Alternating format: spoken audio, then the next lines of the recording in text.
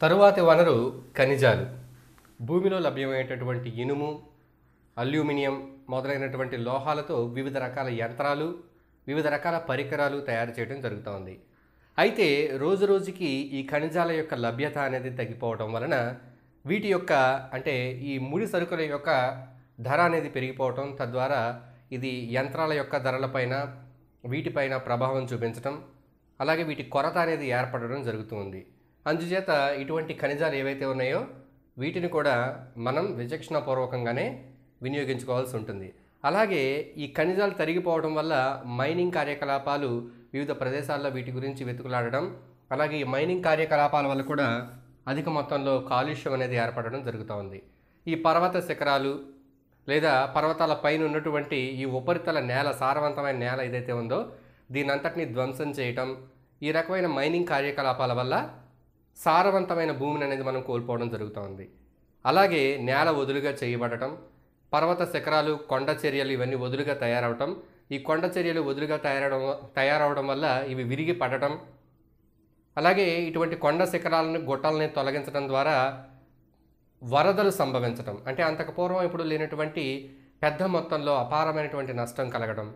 మనం ఈ మధ్యనే ఉత్తరాఖండ్ వరదలు మనం చూసాం. ఉత్తరాఖండ్లో జరిగినటువంటి ప్రకృతి ప్రళయంలో ఆ వరదలో ఎంతమంది ప్రాణాలను కోల్పోయారో మనం చూసాం. ఈ విధంగా మైనింగ్ కార్యకలాపాల వల్ల, ఈ ఖనిజాల యొక్క విస్తృత అన్వేషణ వల్ల ఈ రకమైనటువంటి ప్రమాదాలు కూడా సంభవించేదానికి అవకాశం ఉంది. సంరక్షణ మన బాధ్యతాయుతమైన స్పృహ.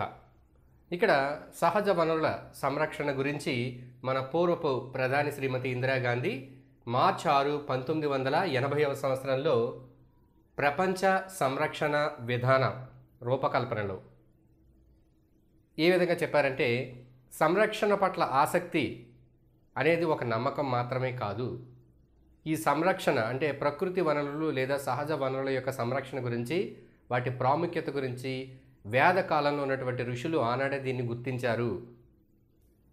అంటే పూర్వకాలమే ఈ ప్రకృతి యొక్క సమతౌల్యత, ప్రకృతిలో ఉన్నటువంటి వివిధ అంశాలలో ఉన్నటువంటి పరస్పర సంబంధం, ప్రకృతిలో జీవులు ఒకదానిపై ఒకటి ఆధారపడడాన్ని ఏనాడు గుర్తించడం జరిగింది అనే విషయాలను చెప్పడం జరిగింది.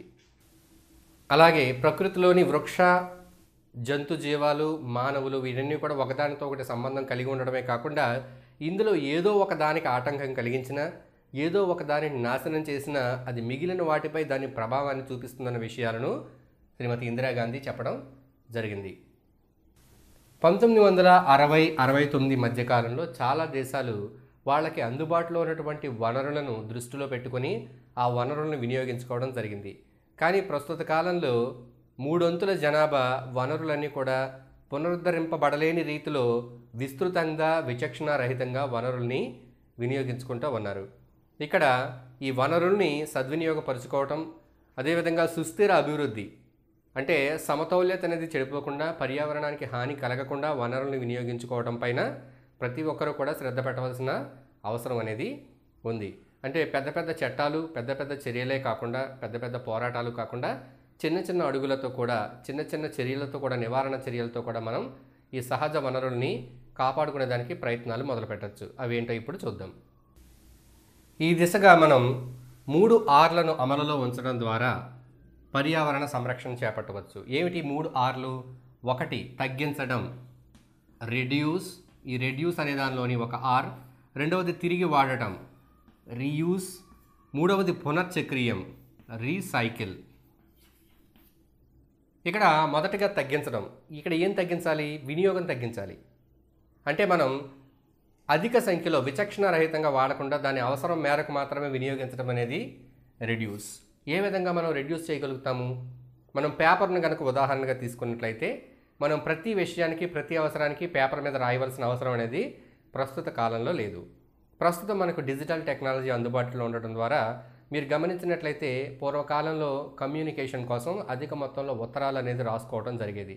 అంటే ఉత్తరాలు పేపర్ మీద రాసి దీన్ని ఒక ఎన్వలప్లో ఉంచి ఈ తపాలా ద్వారా దీన్ని ఒక ప్రదేశం నుంచి మరొక ప్రదేశానికి తరలించడం జరిగేది.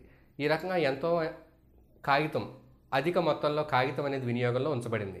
అలాగే ఆఫీసుల్లో కూడా కంప్యూటర్లు మొదలైన సాధనాలు లేని సమయంలో అధిక మొత్తంలో ఫైళ్ళు, అలాగే పుస్తకాలు, రిజిస్టర్లు మొదలైనవన్నిటికీ కూడా కాగితాన్ని అధికంగా ఉపయోగించడం జరిగేది. కానీ ప్రస్తుతం ఇప్పుడున్న టెక్నాలజీ ద్వారా కంప్యూటర్లు మొదలైనవి వినియోగించడం వల్ల పేపర్ తక్కువగా ఖర్చు చేస్తూ స్టేట్మెంట్ల దగ్గర నుంచి వివిధ రకాల డాక్యుమెంట్లన్నీ కూడా ఆన్లైన్ విధానంలో ఈ స్టేట్మెంట్ల కింద, ఈ పేపర్ల కింద పంపడం జరుగుతూ ఉంది.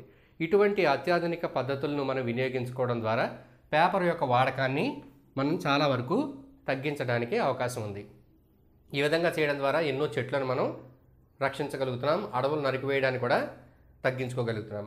అలాగే ఈ చెక్క, కలప మొదలైన వాటితో తయారు చేసే ఫర్నిచర్ స్థానంలో సింథటిక్ పదార్థాలైన ప్లాస్టిక్ మొదలైన వాటితో తయారైన ఫర్నిచర్ను ఉంచడం వలన మనం చెట్లను నరికివేయడాన్ని కూడా కొంతవరకు తగ్గించుకోగలుగుతున్నాం. తరువాతది తిరిగి వాడడం. రెండవది తిరిగి వాడడం. అంటే ఏదైనా ఒక వస్తువుని ఉత్పత్తి చేసేటప్పుడు అనేక రకాల ఖనిజ వనరులు, అనేక రకాలైనటువంటి సహజ వనరులు వినియోగించబడతాయి. ఖనిజాలు వినియోగించబడతాయి, శిలాజ ఇంధనం వినియోగించబడుతుంది. ఏదైనా ఒక ఉత్పత్తి తయారు చేయాలంటే అది ఫ్యాక్టరీలో తయారవుతుంది. దానికి ముడి సరుకులు కావాలి. అలాగే తయారవడానికి, యంత్రాలు నడవడానికి శక్తి కావాలి. అంటే కొంచెం ఇంధనం అనేది మండాలి, అక్కడ శక్తి ఉత్పత్తి అవ్వాలి, విద్యుత్ శక్తి కావాలి, మనుషుల శ్రమశక్తి కావాలి. వీటన్నిటితోనూ ఒక ఉత్పత్తి తయారవుతుంది. దాన్ని మనం కొద్ది కాలం వినియోగించుకున్న దాన్ని వ్యర్థం కింద పడేసామనుకోండి, అది కాలుష్యాన్ని కలగజేస్తూ ఉంది. అందుచేత తయారైన ప్రతి వస్తువుని కూడా మనం పూర్తిగా వినియోగించాలి. అయితే అది నిర్దేశించిన పనికి కాకుండా వేరేగా కూడా ఉపయోగించవచ్చు. ఉదాహరణకి మీరు ఒక జ్యూస్ క్యాన్ లేదా కూల్ డ్రింక్, శీతల పానీయం క్యాన్లో ఉన్న డ్రింక్ తాగిన తర్వాత ఆ క్యాన్ మీకు ఒక వ్యర్థ పదార్థంగా కనబడుతూ ఉంది. దాన్ని మీరు విసిరేయవచ్చు, అంటే అక్కడితో దాని పని అయిపోయింది. కానీ మనం దాన్ని కొంచెం అందంగా దాన్ని డెకరేట్ చేసుకుని ఒక పెన్ స్టాండ్ కింద, పెన్సిల్ స్టాండ్ కింద ఈ రకంగా తిరిగి వినియోగంలో పెడుతున్నాం. అంటే ఆ ఉత్పత్తిని తిరిగి మనం కొంతకాలం పాటు వినియోగిస్తూ ఉన్నాం. ఈ విధంగా చేయడం వల్ల మీరు ఒక పెన్ స్టాండ్ కింద తయారు చేయడం వల్ల మీరు ఒక పెన్ స్టాండ్ కొనడం ఆప్ చేశారు. అందుచేత మీరు ఒక పెన్ స్టాండ్ను ఉత్పత్తి చేయడానికి ఎంత సహజ వనరులు ఖర్చు అవుతున్నాయో దాన్ని మీరు నివారించగలిగారు. ఈ రకంగా మనం వివిధ రకాల వస్తువులను మనలో ఉన్నటువంటి సృజనాత్మక ద్వారా వాటిని కొంచెం మార్పు చేసి అందంగా తీర్చిదిద్దుకొని మిగిలిన ఇతర పనులకు దాన్ని వినియోగించుకోవడం ద్వారా ఈ తిరిగి వాడడం అనేది మనం చేపట్టవచ్చు. అలాగే మీరు పేపర్ కనుక ప్రింట్ చేసిన పేపర్ ఏదైనా ఉంటే దానికి ఒకవైపు ప్రింట్ చేయబడిన అయితే రెండో వైపు మీరు రాసుకోవడానికి వినియోగించవచ్చు. ఈ రకంగా తిరిగి వాడడం ద్వారా మనం రీయూజ్ అనే దాని ద్వారా పర్యావరణ సంరక్షణకు మనం సహాయపడగలుగుతాం. మూడవది పునశ్చక్రీయం. ఇది అన్ని విషయాల్లోనూ సాధ్యం కాకపోవచ్చు, కానీ చాలా వరకు లోహాలు, మెటల్ క్యాన్స్, ప్లాస్టిక్, గాజు మొదలైనవన్నీ కూడా, పేపరు, అట్ట ఇవన్నీ కూడా పునశ్చక్రీయ పద్ధతి ద్వారా తిరిగి ఉపయోగించవచ్చు. పేపరు, అట్ట ఈ రెండింటిని రీసైకిల్ చేయడం ద్వారా తిరిగి మళ్ళీ రీసైకిల్డ్ పేపరు, రీసైకిల్డ్ అట్ట తయారు చేసుకోవచ్చు. అందుచేత మనం చెట్లను నరకడాన్ని కొంతవరకు నివారించవచ్చు. అలాగే ప్లాస్టిక్ అనేది చాలా సంక్లిష్టమైనది. ప్లాస్టిక్ను రీసైకిల్ చేయడం కూడా కొంచెం కష్టమైన పద్ధతి. ఎందుకంటే ప్లాస్టిక్ అనేది వివిధ రూపాల్లో ఉంటుంది. అనేక రకాల ప్లాస్టిక్ వస్తువులు తయారవుతూ ఉన్నాయి. అయితే ప్లాస్టిక్ని రీసైకిల్ చేయాలి అంటే ఒకే రకమైన ప్లాస్టిక్ను కలిపి రీసైకిల్ చేయాలి. 2-3 రకాల ప్లాస్టిక్లు కలిపి రీసైకిల్ చేస్తే ఆ తయారైన పదార్థం ఎందుకు పనికిరాకుండా పోతుంది. అందుచేత గ్రేడింగ్ అనేది కష్టతరంగా మారింది. ఎన్నో రకాల ప్లాస్టిక్లు ఉన్నాయి. వీటిని గ్రేడ్ చేసి ఏ రకం ప్లాస్టిక్ని ఆ రకం ప్లాస్టిక్తోనే రీసైకిల్ చేయడం అనేది జరుగుతూ ఉంది. అలాగే అల్యూమినియం క్యాన్లు కానీ లేదంటే గాజు సీసాలు మొదలైన వాటిని రీసైకిల్ ద్వారా మనం కొంతవరకు ఈ సహజ వనరుల వినియోగాన్ని లేదా పర్యావరణాన్ని పరిరక్షించుకోవడానికి అవకాశం ఉంది. ఈ సంరక్షణలో మనం బాధ్యతాయుతమైన స్పృహ అనే అంశంలో మరొకటి ప్రభుత్వ, ప్రైవేటు సంస్థల యొక్క వారి యొక్క కార్యక్రమాల ద్వారా పర్యావరణ పరిరక్షణ చేపట్టడం. ప్రభుత్వం ఎన్నో రకాల చట్టాలు చేయడం జరుగుతుంది. అంటే నేలను ఏ విధంగా వినియోగించుకోవాలో మొదలైన విషయాలు మొదలుపెట్టి పర్యావరణ పరంగా తీసుకోవాల్సిన జాగ్రత్తలు, పరిశ్రమలు పాటించవలసినటువంటి నియమాలు మొదలైన వాటిల్లో ఎవరైనా కనుక చట్టాన్ని అతిక్రమించినట్లయితే, పర్యావరణానికి నష్టం కలిగించినట్లయితే తీవ్రమైన జరిమానాలు, శిక్షలు విధించడం, ఈ విధంగా పర్యావరణానికి రక్షణ కల్పించడం మొదలైనవి ప్రభుత్వం యొక్క బాధ్యతలుగా ఉన్నాయి. ప్రభుత్వాలతో పాటు కొన్ని ప్రైవేటు సంస్థలు కూడా ఈ పర్యావరణ సంరక్షణలో భాగం తీసుకున్నాయి. ఇలా చూసినట్లయితే ఈ సంరక్షణ సమూహాలుగా ఏర్పడడం అనేది ఇందులో ఒక ముఖ్యమైనటువంటి విషయం. 1948వ సంవత్సరంలో ప్రభుత్వ ప్రైవేటు సమూహాల సమ్మేళనం అనేది ఏర్పడడం జరిగింది. International union for the conservation of nature IUCN అనేది ఏర్పాటవడం జరిగింది. అలాగే 1980 సంవత్సరంలో ఈ IUCN ప్రపంచ సంరక్షణ విధానాన్ని ప్రకటించడం జరిగింది.